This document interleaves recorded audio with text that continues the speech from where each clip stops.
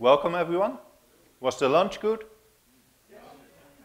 Did we all get to get some coffee, get some good food? Yeah. Excellent. Well, let's start with coffee then, because coffee is what definitely keeps me going after quite a journey to get here. So when you got your coffee today, the moment you got it out of probably the giant jug filled with coffee, you didn't have to think about the whole process, about the farmer that harvested the coffee beans, the process of actually brewing the coffee. All you did was pull the lever, and as long as you didn't forget to put your cup underneath, you got your coffee. So, in a nutshell, that's abstraction. And with that, that was my session. Thank you very much.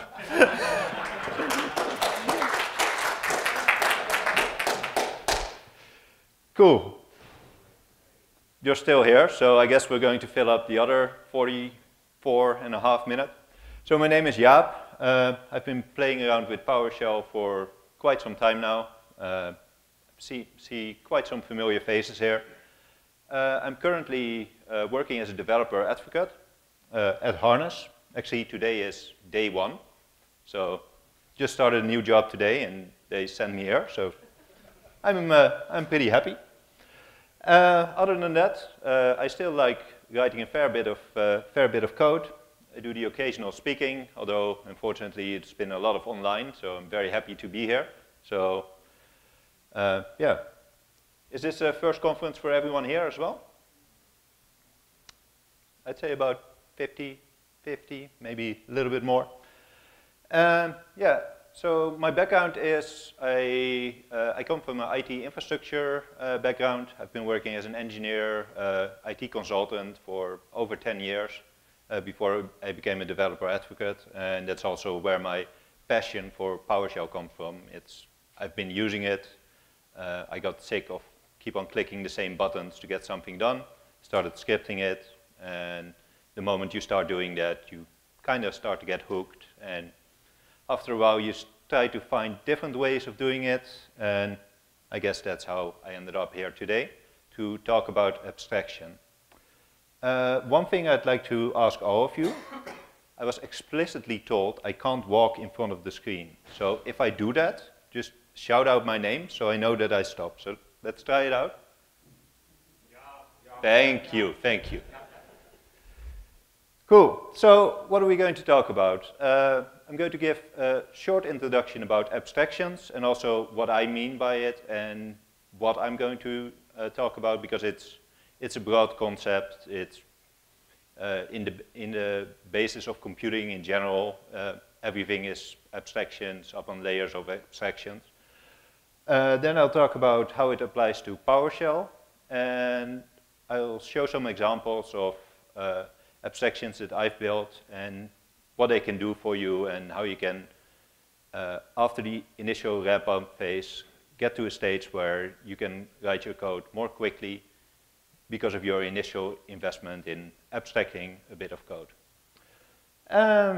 Talk a bit about when to use it, and then, of course, demos. And I'll try to leave some time for Q&A. So, is that in line with what everyone wants? Excellent. Otherwise, Kyle Ruddy is next door, then we can all go there. Cool, so abstraction in computing, I already mentioned, it's basically the essence of computing, because in the end it's all ones and zeros, and it isn't even really ones and zeros, because it's all electrical circuits, and ones and zeros are just a concept that we came up with, so that's already an abstraction. So let's look at some of the building blocks. Why do we have computers? We have computers because we're lazy. It has a bit of a negative connotation, but I've learned to embrace my laziness, and I like to use automations to make my life easier. So laziness, abstractions are just building blocks. One abstraction is layered on top of the other, and eventually you get to a level where you're comfortable. The level where I'm very comfortable, and I think most of you as well, is PowerShell. And from there, we slowly get to the point where we get to a programming language or a scripting language. And with that, we get to PowerShell. So this was a crowd at the PowerShell Conference Europe. This is 3 years ago. I think this is the, well, it's not the last big conference I was at, but they're definitely throwing the PowerShell signs out there. So PowerShell itself is already an abstraction layered on top of a lot of abstractions. Most notably .NET, because a lot of the objects that we use in PowerShell are actually .NET objects, but there's also different layers underneath aside from just .NET. So even within the PowerShell language itself, we have the commandlets. When we're using a commandlet, we need to know about the parameters, the arguments. I think Jason this morning showed a nice example of what is coming up in PowerShell, that we can press the F1 button, so we can actually do interactive help. I thought it was quite a nice feature. It also ties in this story, because the moment you have a one-liner and you're using PS readline, you no longer have to think about the fact which arguments am I going to put in which parameters, because you can just press the up arrow or just go back to one of the commands that you previously executed. If you have a number of one-liners or you have a specific function that's a specific number of commands, you can wrap them together in a function, and then you can just call that function, and you can put those together in a script and eventually into a module. So you can abstract your code in that way as well. But what I really want to get into today is not just the commandlets, the one-liners, the functions, the scripts, but it's writing code in such a way that you create a framework so you can minimize the amount of code you have to write after you have written that initial framework. And in the most optimal scenario, you wouldn't have to write that because it already exists. There's quite a couple of good ones out there. I also mentioned them today. But it's not suitable for every scenario. And it comes with some complications as well, because it can make it easier to add functionality, and I'll show why in a bit. You can make sure that you don't have to copy-paste code around, because that's how I started writing modules. The moment you have one function or one commandlet that you're happy with, you're like, okay, this is pretty good. I'm going to put this in a special folder, or I'll call it template.ps1, and whenever I need a new function, I'll just copy-paste that one. I mean, it works, but if there's a better way of doing it, then we should go for the better way. I found it to speed up development, and also it can help to simplify contributions for other people that are working on your module, in case you're sharing it either with colleagues or you place it up on GitHub. Why wouldn't you do it? And that's a bit of the double-edged sword that you have when you're going to be abstracting your code. It can also, it will definitely increase your ramp-up time, because just copy-pasting a one-liner into a function and calling that your function is pretty easy to do, and something we're most likely all familiar with. It can add to the complexity, in at least the initial complexity. It can require additional documentation, because if you write a fancy abstraction layer on top of your module, then people that want to contribute might not immediately understand. So it can complicate contributions. Luckily, there is also a solution for this. If you're using GitHub, for those that are not aware, there's contributions.md, and unfortunately it's not on a lot of repositories. So if you're ever creating a GitHub project and you want people to contribute, make sure you use contributing.md and tell people how they can contribute and how your how your module or your script or collection of scripts works, so you can get people can get people started with that. So I already mentioned there's different ways of doing this. So initially, you can just write your code. You can copy-paste your code around to create new functions for your module or for multiple modules. You can have a function that writes the functions for you. So then you don't have to copy-paste yourself. You can just give some parameters to your function and it will create a function for you. That's a pretty neat approach as well. And then the last one, that's at least the level that I'm at, is have a function that generates the function itself, or the function just looks at the data source and then based on the data, the function will know what to do. So it's a bit abstract, but that's why we're in this session. Are you still with me? I should have said this at the start, but if you have any questions during the session, you can just raise your hand. I don't mind being interrupted. So with that, let's go look at some examples of what you can do with it. So for today, I have 2 examples. Personally, I've been working a lot with APIs in recent years, mostly web APIs. And the nice thing about APIs is it doesn't matter if you're using REST APIs or GraphQL. They're all very structured. So they really lend themselves for easy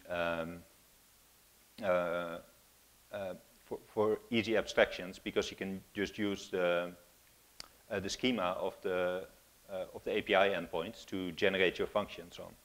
This can be a good thing, and it can also be a bad thing. I recently, this is not for a web API, but I recently saw a tweet of a official commandlet that was 157 characters long. It was one of those automatically generated commandlets released by a pretty big software company. And automatically generating things is not always great, so that's it's a bit of a pitfall. But when you're building an API wrapper, the reason you would do that is because just doing invoke web request or invoke REST method, it's pretty easy to do initially, but it can easily become more complex. So you can write commandlets around it. You can make sure that you can actually pipe the results of one API endpoint into the other, and those are the kind of abstractions that are actually useful when you're writing that. You can parse the data because when you get the data out there, it's usually in JSON, hopefully in JSON, but I've also seen cases where it's JSON and then some of the fields are filled with HTML, and that always makes me feel really, really dirty if I have to deal with that. So, and you can put exception handling in there, so you can account for user error. And the nice thing about PowerShell is, of course, that you can also use should process, and you can include things like verbose, debug, what if, and confirm for commands that, or for API calls that require that, or where you think it would be useful. So you can guide the user through their interactions with an API rather than having them figure it out. And the advantage for that is not everyone is a developer. I'm not a developer. Are there any developers here? A couple of developers here. So for people who are developers, probably very comfortable working with APIs. I wasn't when I got started with it, but having some PowerShell commandlets to work with it, having that familiar syntax can really simplify how you work with it. And with that, let's go look at some code. What we're going to do is we're going to start easy, and then we're going to work our way to more complex examples, because just calling invoke REST method is of course easy, but you need to be able to authenticate, you need to be able to do error handling. So I'll walk everyone through that.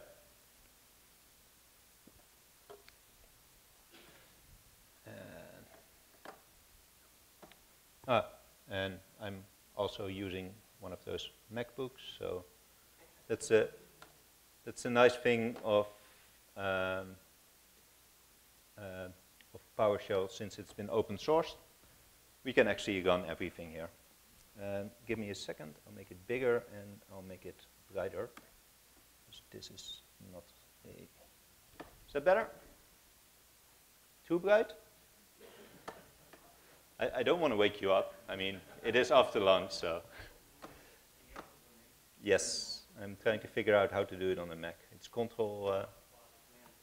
Command plus, there we go. A little bit too much. Well, I can make this work. Is that visible in the back as well? Cool. So we're going to start easy. This is the one API. It's the API for Lord of the Rings, because I figured the Star Wars one and the Star Trek one, they're a little bit overused. Also, I don't know the difference between Star Wars and Star Trek, so I would be the wrong person. I have to be careful. I know I'm in the US, I might be shot, so.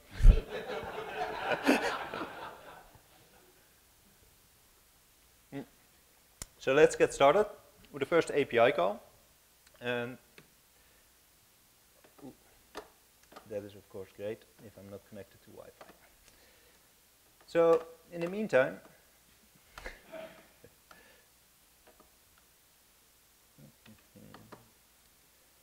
so what I'm about to show here is we're going to do an API call, and that API call will give us back an object.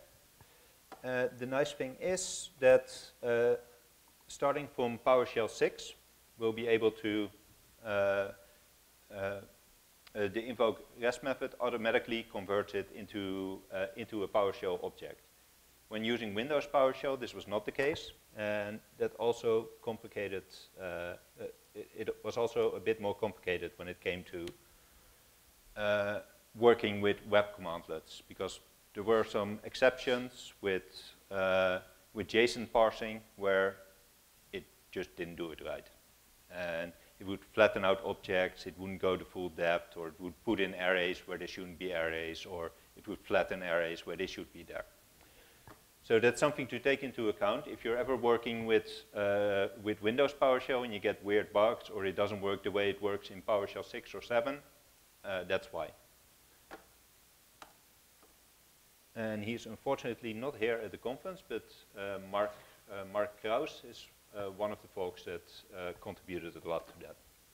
So with this, we can see we get back an object, but we can't read the information yet because it's all contained in docs. So what we can do is we can just dig into the object. We can see there's the 3 books there in the correct order. You see it also has an ID. So what we do in the next one, we just query directly for the ID, and then we should be able to get only the book that we want. So we can see that works as well. And if we want to get the characters, we could do that in a similar way as well. So the basics of working with an API is very simple, but it becomes more complex when you have to authenticate against it. And if you're authenticating against an API, what are you going to use? Are you going to go for basic authentication? Are you going for token-based authentication? One of the pitfalls I've seen with people, let's start just by asking, is base64 encryption, yes or no? Okay, thank you. Because the amount of times where I've seen people just copy over the connection string in either a GitHub issue or in a company-wide chat, it's like, most people don't understand that they just shared their password, so that I'm glad I have a good audience here. So in this case, I have one commandlet here, a function. So it's about getting some cluster upgrade history. In order to be able to run this, we're going to need an API token. So if we want that, we can. And let's hide PowerShell for now. We can do that, and in order to do that, you can see that it quite quickly becomes more complex because what I mentioned before, you have Windows PowerShell and you have PowerShell 6. and having to account for the fact that, and that's this part here, that in older version of Windows PowerShell and Windows itself, the TOS 1.2 is not enabled, and that would break authentication for most modern APIs. Also, the PowerShell gallery. If you ever got an exception with that, then that's the same one. But I won't dig too much into this one. It's just to show that you can have username, password, you can have a credential object, and you can authenticate with a token. And there's a lot of logic that goes into that one as well. That's not the abstraction that I want to dig into though. So let's take a look at this commandlet. We can see this one doesn't take any parameters. And we can see that all it does is get API data, and it says the name of the function. So it says, I want the API data for myself, for this function. So then we can go into API data. What we can see here is we have get cluster upgrade history. We can see we have a number of numbers here. So you can account for the different versions of an API. And it will give back which URI it is. So in this case, it's API P1. We have 1.1, and in 1.1, the only difference is that there's a different status code. And we can see that in 5.0, it changed to a V2 endpoint instead of a V1 endpoint. And what you can do by abstracting or removing that from your commandlet, you can simplify the code of your commandlet by having a source of truth outside of your commandlet. So you don't have to build the logic in, and you can abstract it away in that way. Diving in a little bit further, so in order to get the information from the server, instead of just running invoke web request and just seeing if it sticks, there's a separate commandlet to submit the request. It's not a valid verb, and I am aware of that. Do you want to know what my favorite workaround is whenever I want to use unapproved verbs, but I don't want VS Code to get upset with me? Sure. What? Sure. Sure. So you just use invoke or whatever, and then you put the alias in there, and the alias can be whatever. It doesn't have to be an approved verb. So that's my favorite workaround to not make VS Code upset, because sometimes the non-approved verbs just make more sense. With that one, the most interesting part of this one is, in order to deal with the exceptions that that Windows PowerShell causes, you can see here that if it's PowerShell 6 or later, then we're going to use convert from JSON, and it will just work as intended.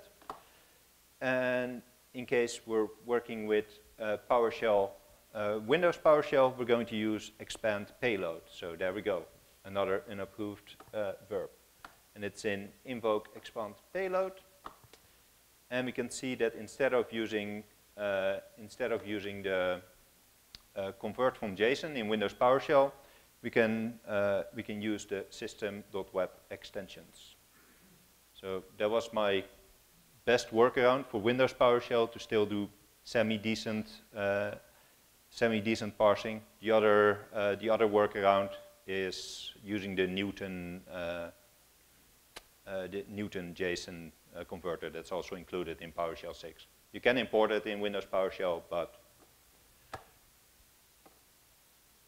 and with that, that's the part of the demo. Let's get back. The most important part is play current slide. There we go. So doing an API request is pretty easy, but once you start to get into the things, it becomes more complex because of the differences between different versions of PowerShell. So it's only really easy if you use PowerShell 6 or later. It can also grow complex based on what kind of API endpoints you have, whether you're talking to the one API or you're talking against an enterprise API that might be versioned, and you might have people that expect to talk to different versions of an API. But the complexity can be abstracted away because you can either just use the API schema itself, or you can use multiple API schemas, and you can maintain that as the source of truth rather than putting it all inside of your functions or commandlets. So this is if you want to do it yourself. But as I was looking into what other people put together, I really like the solution that James, I forgot his last name. That would actually be me. Yes, I really like your abstraction, and that's my next my next point. Sometimes you don't have to write them. You don't have to write them yourself, because in the PS DevOps module, the one that I particularly liked was the connect GitHub commandlet, and I got a bit of code, and it's awesome that I have the writer of the code in the room as well. And it's this bit of code that will take all the information from the GitHub API, that's what's on top there, api.github.json. It will iterate. It will iterate through the JSON file, and it will create all the commandlets, and you'll be able to call it by just calling the GitHub name. The only thing to keep in mind is that there is, of course, another commandlet there that actually takes it as input, and that one is significantly bigger than this one. But that's the beauty of abstraction, and sometimes you don't have to write it yourself. Sometimes I like to write it myself, but in order to be lazy, it's nice that it's there. Oh. Can I highlight one other fun trick there? Yeah? So the new module, like the import module at the bottom, Yeah? aliases are great to be able to just say, hey, here's a not an official PowerShell name, but it'll point to the official PowerShell command. But if you wanted to bring them in after you've already brought in the module, after you're importing X-Piracy, now you want some other command to create this alias for you. This is how you do it. You can basically create a dynamic module and then import that module globally, and then there you go. You basically backloaded another module with a whole bunch of new alias definitions, but the user doesn't ever have to see it.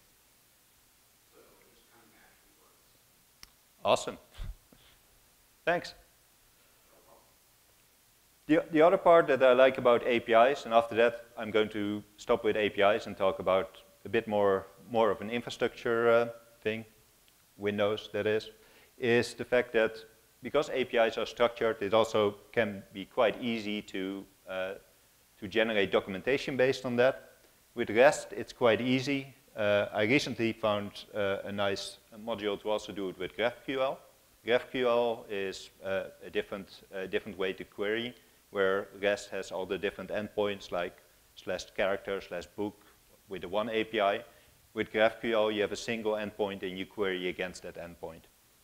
And one of the things that I did was I used a CD pipeline to just continuously deploy whenever a new piece of, a new definition of GraphQL is released, immediately deploy the documentation without me having to step in between, because I like to automate things away, so I don't have to worry about it myself. And with that, let's talk about Windows 11. Is anyone already using Windows 11? I'd say more than half of the people, and some people holding up their laptops or tablet, I don't know what it was. One of the things that I immediately slightly disliked was the fact that if I right-clicked on something, I would get the context menu where I couldn't zip and unzip things directly, and that's something that I do quite often. So I started to take a look, and it turns out that there's no, there was no button there, but you could do it with a registry tweak. So pretty easy to implement, also pretty easy to write a function for, or well, it's not even a function, it's just a one-liner.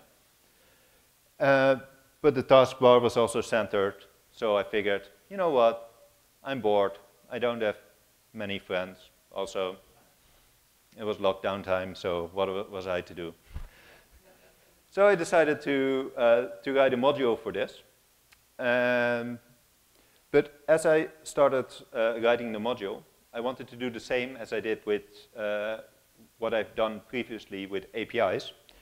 And that was to make a generic config, so it would become easier to add commands in there. So I wouldn't have to copy-paste every function whenever I wanted to add new functionality in there. So to give you an idea of how it works, in this case the taskbar, because it's easier to show, can do set taskbar in center and then disable, and then you can see it moves to the left. This one's also a good example because not all of the registry tweaks are immediately applied when you change them. For some of them you have to kill Explorer, and that doesn't look as nice. So let's see what I could have done and how I made things more complex, but I thought at least pretty interesting in regards to abstracting it. So let's go into demo 2. Is everyone familiar with splatting? Cool, then I don't have to explain that one. Why? I guess not everyone said yes. So splatting is when you put things in a hash table, and then you use the splat operator, which in PowerShell is the @ sign, and you inject the parameters directly into the command. Why this is nice, I'll also show that in the function. If I would run this, it would change the registry key. But for the attentive viewers here, I'm on a MacBook, so obviously this won't work. So we'll just talk about what we have here. So here we have our one-liner, new item property. I put it in a splat just to put it on multiple lines, so it's easily readable. If we want to put this in a function, we can do this quite easily. We have enable, we have disable. You can put the splat in there with all the commands that are the same for both enable and disable, and we can set value 1 or 0. I mistyped that one. So enable is 1, disable is 0. There we go. And then put it into the registry. So that's a simple function, and I could have left it at that, and then whenever I wanted to add something new, just update the registry key. But I wanted to make it slightly nicer than that. So let's go take a look at what my solution for this was. And we'll go into get taskbar, set taskbar. So here we go. So all we have in the commandlet itself is, of course, documentation, because we need to have some documentation. One of the nice things of PowerShell. We have enable, disable, and the only thing that is in any function is invoke configuration data. Yeah, I didn't know which verb to use, so whenever you don't know which verb to use, you just go for invoke. So let's go take a look what invoke configuration data does for us. So I put one in private. You can see here that it does a lot. It has a switch where it takes a look at what the calling commandlet is. So how do we get the calling commandlet? Well, we get that one from the parameter at the top. So we do a regex against it, so we see whether it's a get or a set, because currently I only have get and set enabled. And then it iterates to what the possibilities are. And what we have is we have a data file, and we have a separate data file for every commandlet. I could have also chosen to put it in one giant data file, but I figured it was easier to edit and easier to see where something was by throwing it in different files. So then we go take a look at the taskbar in center. So we can see that we don't have get or set, we just have taskbar in center. And this one works for both the get and the set commandlet because it can use the information that is in here, the registry key in this case. It knows when it's enabled and when it's disabled based on the information in here. So it really simplifies how you can create your commandlets. And because I don't like copy pasting things anymore, I also put in some scripts. And this folder is called local script. And before I pushed it to GitHub, I was sure to make sure that I excluded the local script from being pushed up to GitHub by putting it in ignore. But then when I published my module, I kind of forgot that everything was in there. So everything was still pushed there. So I guess that's why you need to have a good pipeline to deploy your stuff and not just willy-nilly just do it yourself, because in the end I'm still, I'm very much human and I make a lot of mistakes. And then we have invoke generate commandlet, because generate is not an approved verb. So,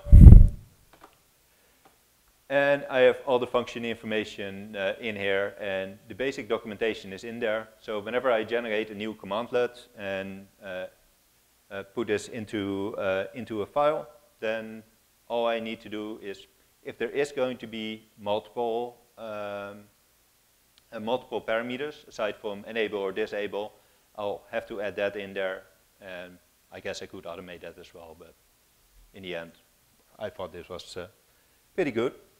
And with that, whenever there's a change to anything that happens in the registry, or I take one of those big GPO templates that has all those registry values, I can just generate a whole list of commandlets based on that, and it becomes pretty easy to keep up to date and to work with. And with that, going back to the slides. Ooh, that was a mistake.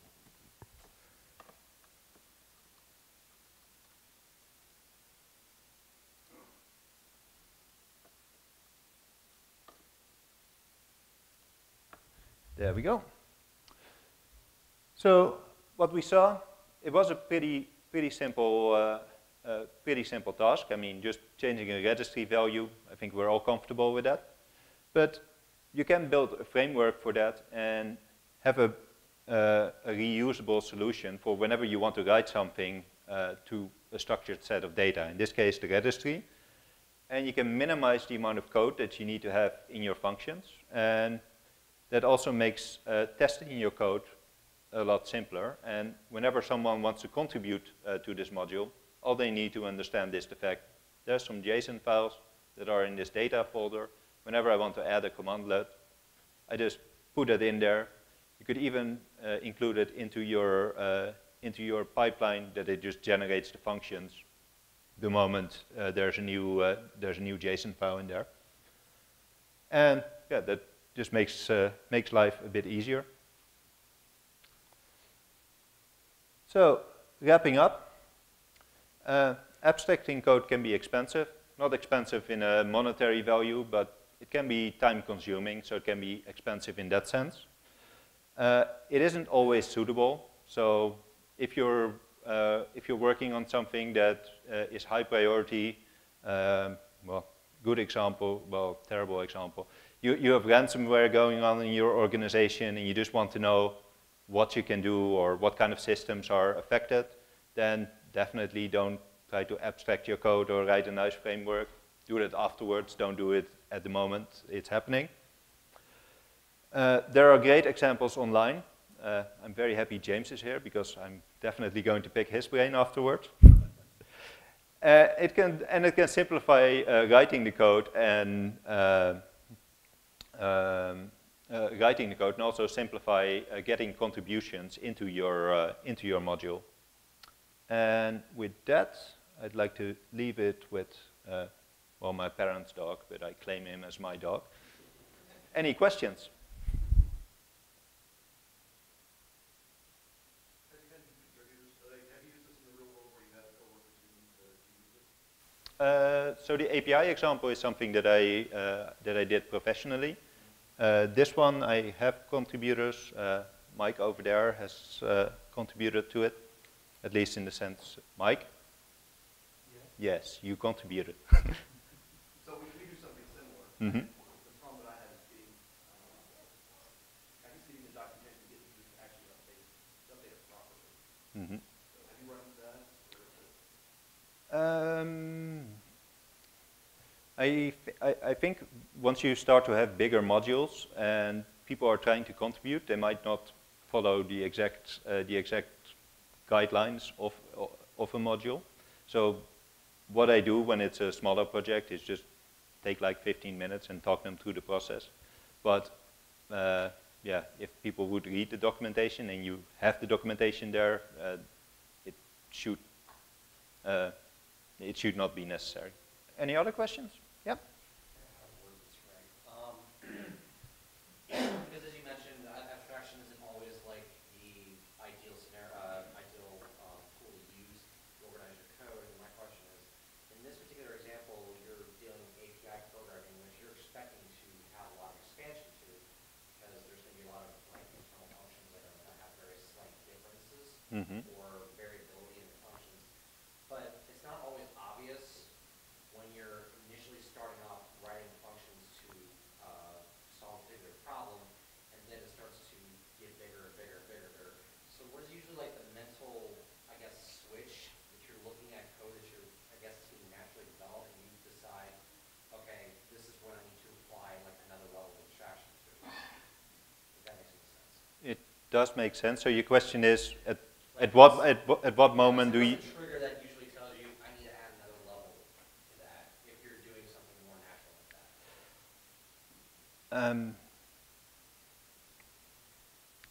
Yeah, I guess the best answer I have, it really depends on the situation. I don't think there's like a set moment when I decide, okay, now I need to abstract it either one level further. In the ideal scenario, I have the time to take a look at a problem. Like the registry one was a pretty simple one because yeah, you're just dealing with the registry and that is just always there. And you know what it looks like because it's been the same for 25 years. So in that case, it's quite easy. But in enterprise scenarios where you're dealing with a lot of systems, I guess realistically, whenever I run into problems, then I start looking at, okay, do I want to just add this in this function? Is that going to be the lightest load? Or am I going to incur technical debt by doing so, and I should just make sure that there's either a layer of abstraction or a separate function that will deal with the exceptions. Yeah, because I think in that example, you talked about starting off with just like messing around with the taskbar, which as you said, is just very simple, like one or two registry key edits. Yeah. But then you started building more on top of that, and then more on top of that, and eventually you realized, okay, I need to sort of reconfigure this entire setup so that while there is more complexity in abstraction, the end result is actually a lot simpler. So I guess that's what I was trying to figure out. Yeah. In this case, because it was the registry, it is actually expandable beyond the registry. That's why it explicitly states that as well in the JSON file, if it is registry. It would be able to do different functions as well. But it's all very structured and like self-contained. In the real world, the real world is messy, like was mentioned earlier today. James.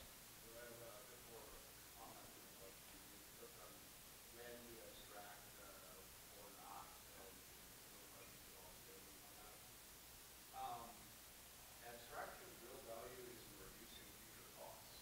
So even if you're not ever getting an additional contributor to your project, even if you're the only one saving time for yourself, that time is still very measurable. You're never going to get abstractions right the first time. You're always